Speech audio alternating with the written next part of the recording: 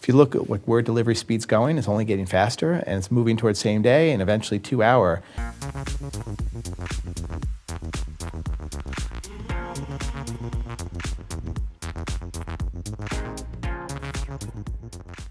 Marc Lore is the CEO of Walmart e-commerce, a position he stepped into after selling his startup, Jet.com, to the retail giant for $3.3 billion in 2016.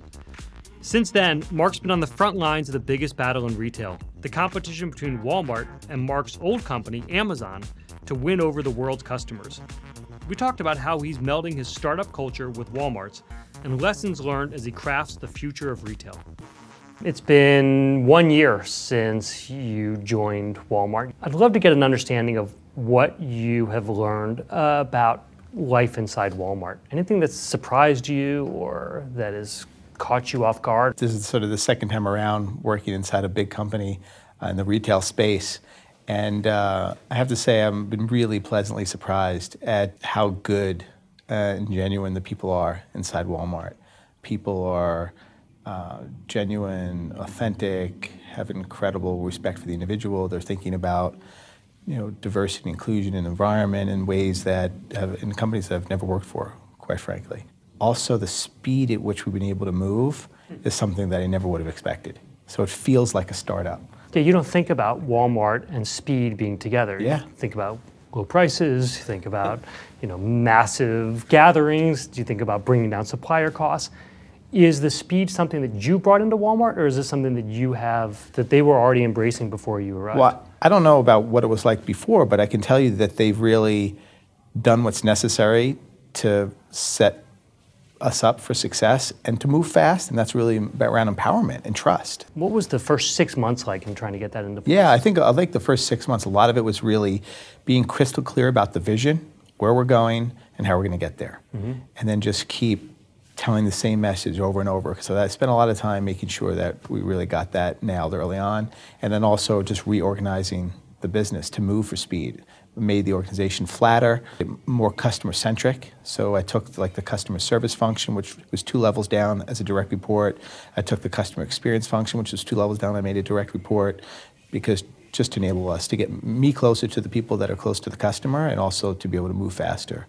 So flattening the organization was a big part. When people are looking at this, at all of the acquisitions that you've made in your first year, what are you looking for in these retailers you're purchasing? So I would say to date, it's really been a 2-pronged approach on M&A. The first bucket is really around, are there specialty retailers out there like a Moose Jaw, Hayneedle, or Shoe Buy that have deep merchandising expertise, great product content, and great relationships with vendors that they can help accelerate onto both Walmart and Jet. And the other side is the sort of bonobos, ModCloth, these digitally native vertical brands.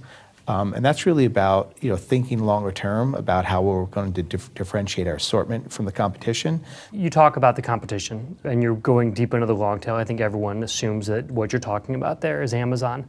This is an incredibly intense battle. At least from the outside it looks that way. I'm curious, how much time do you think about what Amazon is doing and going up against? Yeah, I don't spend a lot of time thinking about the competition.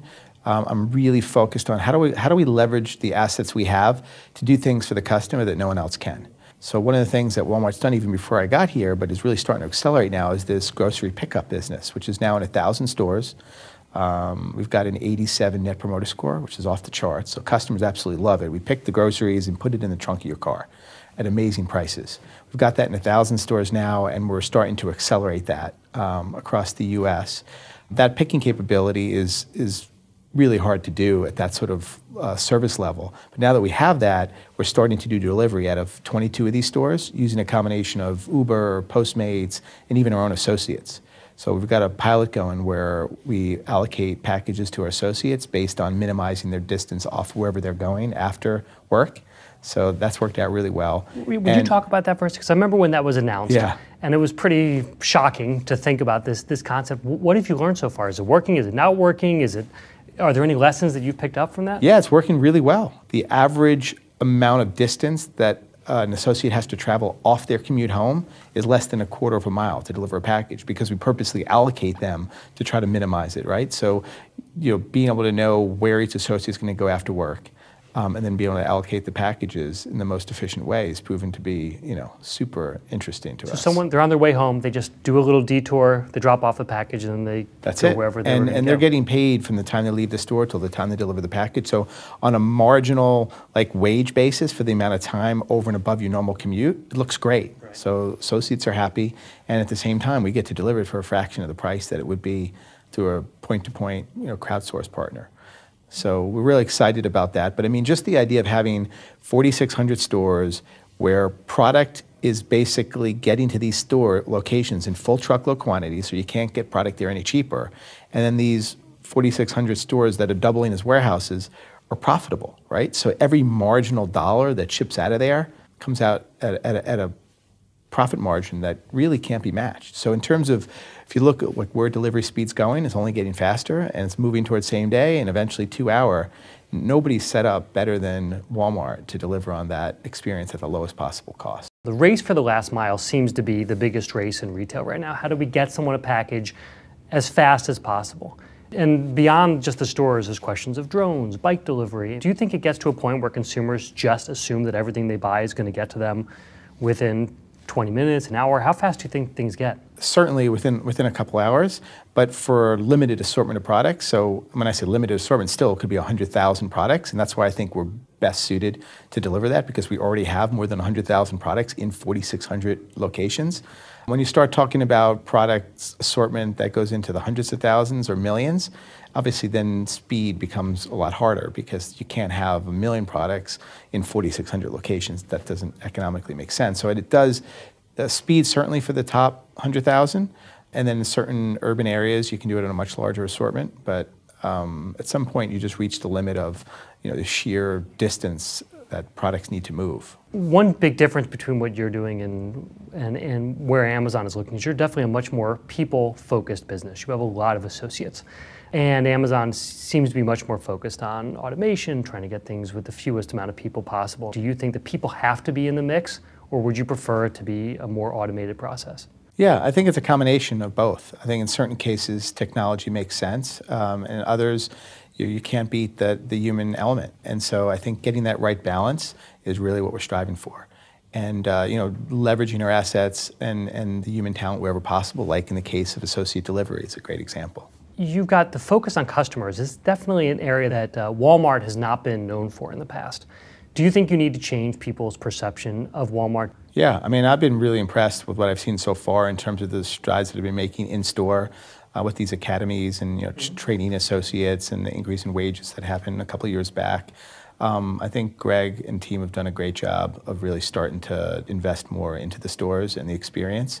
That coupled with having Jet.com focus on the urban millennial higher income, I think both those brands working together, especially in the online space, I think is a winning strategy. But you think you need to have a separate brand to go after the millennials? You couldn't do it with Walmart? Not necessarily millennials, but the higher income urban millennial. I think the New York City, San Francisco crowd, I think having a brand that's laser focused on that audience, because it is a different audience, works really well. I mean, I think it dovetails really nicely with the Walmart brand as well. And the fact that we're sharing the same back-end infrastructure means you're getting all the same leveraging scale in a way that you would if you were just a single brand. Under you, you have Jet.com and you have Walmart. Yeah. In your career in startups, you've built new brands. You get to form people's impression for what to expect from Diapers.com. What's it like going into something where the brand perception has already been formed, where you can't create a new perception from scratch? Yeah, no, I think it's a fun challenge. It's definitely different. I think we're starting to do that. I mean, we're making a big push to elevate the Walmart.com brand, and we've already started to do some things, but you'll see a lot more in the coming year. We just moved to colored blue boxes. So if you order from Walmart, they're cycling through now, you'll get a nice colored blue box. We're redesigning the entire website that should hit, probably in Q1. We're making partnerships to bring premium assortment onto the site, and we're investing heavily in the shopping experience in both the home and fashion category, which are two categories where I think we have the ability to do a lot around the experience. Why those two categories? Those categories are more less transactional. You could actually create an experience. They're really around browse. And so if you're shopping for a home, we don't want it to be where you just come in and, oh, I need a bar stool. We want you to come in and say, hey, I'm decorating my living room. What are the things I need? And be able to see different rooms set up and be able to purchase the entire suite of products at whatever style you want. So be able to search, oh, you like modern? Great. Here's some living rooms in some modern styles. Find something you like and then buy everything. It's less transactional and more about the experience. So much of what you've done has been focused on the repeat buyer, on getting people a super easy way to get things that they need to buy even before they realize that they're almost out of the product. Yeah. Doesn't this take you in a different direction? That's why it's a barbell strategy. You know, it's at the one end, yeah, it's about building the relationship with the customer with the everyday essentials and make it really easy for them to get the stuff that they need every day. And at the other end of the barbell, it's investing in that browse and less transactional experience, like home and apparel / fashion. What's your involvement with different parts of the company? When did you come into the process? I'm an entrepreneur, so I definitely like to dive deep on lots of areas that I think could potentially have a big impact, and sometimes they may seem, like they're relatively small, but in the big picture, my belief is some of the small things make the biggest impacts. But there are certain things that I like to have my, fingerprints on. And it's usually the little things that could be that last 5% that can make a difference in the brand. That's where I'll tend to dive deep. You worked at Amazon. Are there different pieces that you have learned along the way that you incorporate into how you manage, how you think about vision, how you set strategy? I keep learning the same lessons over and over again, and it always comes back to culture and people. Like anytime something's not working well, it's usually because you don't have the right people, and you're not getting the right people because you don't have the right culture. So how do you create a culture within Jet.com, within Walmart.com, and within Walmart? Yeah, I think it's really important to sort of think hard about the values of the company and what you want to stand for. So like what's an example? And so it's trust, transparency, and fairness. Those were the 3 values at Jet. We had a compensation system that was open. Everyone could see what everyone else was making. And at every level in the company, people made the same amount. So man, woman, didn't matter. Like you were a director in the company, you made $150,000 plus stock, and that was it. There was no negotiation. That was the level, and everyone knew everyone was making at that level. Did that work? It worked amazingly well. Do you still do it?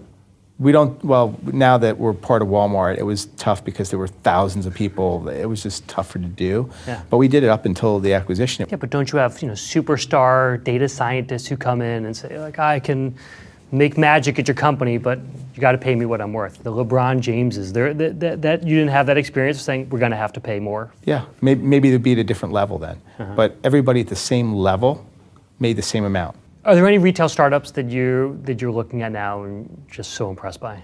Yeah, there's a lot of them. Because we're in also the hunt for acquisitions and things, it's hard to give you specific names, but there's a lot of impressive companies and impressive founders out there. We're spending a lot of time with these founders. Is there anything in particular you're looking for when you are talking to founders? I'm looking for founders that have been able to create a culture and have been able to recruit and retain amazing talent. That says it all. That goes back to my previous point.